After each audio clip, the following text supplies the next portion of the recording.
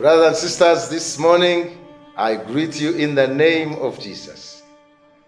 Yesterday we shared about Manoah and his wife in chapter 13 of the book of Judges. Today I want to continue that story.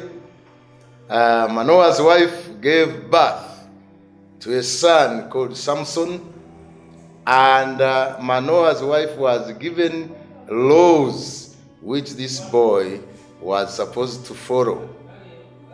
The first one was the Nazarite was never to shave the hair or beard in chapter 13 verse 5, because that's where power and anointing, that is where it belonged.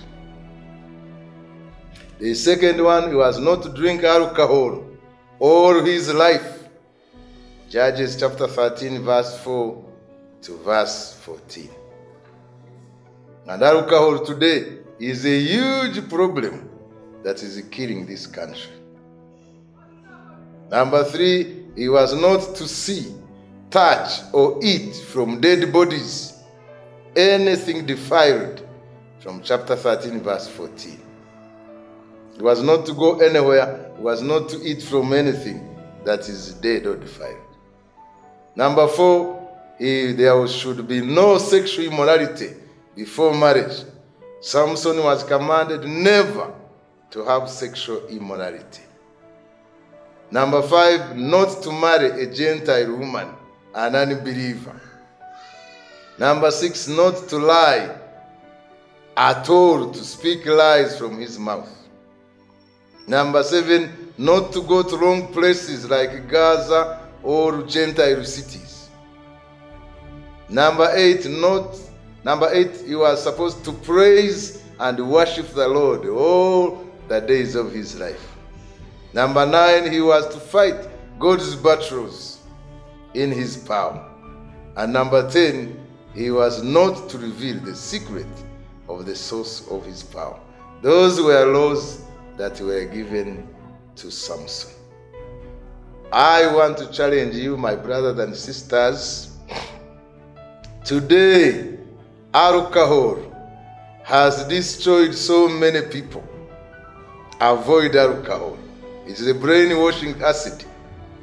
Today, sexual immorality has destroyed many families.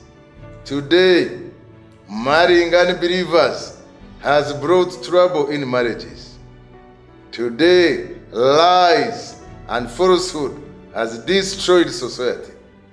Today, men and women of God going to wrong places have destroyed their integrity. And today, God is still calling us to praise and worship Him. God is still calling us to fight God's battles. And God is still calling us to keep the secret of our anointing. So I want to challenge you today. Each Christian born again is supposed to be a Nazarite and live like a Nazarite. Jesus gave us 10 commandments like He gave commandments to the Nazarites. Let us keep the laws, keep the rules if we are to be victorious. May God bless you as you get the anointing of Samson in the name of Jesus. Amen.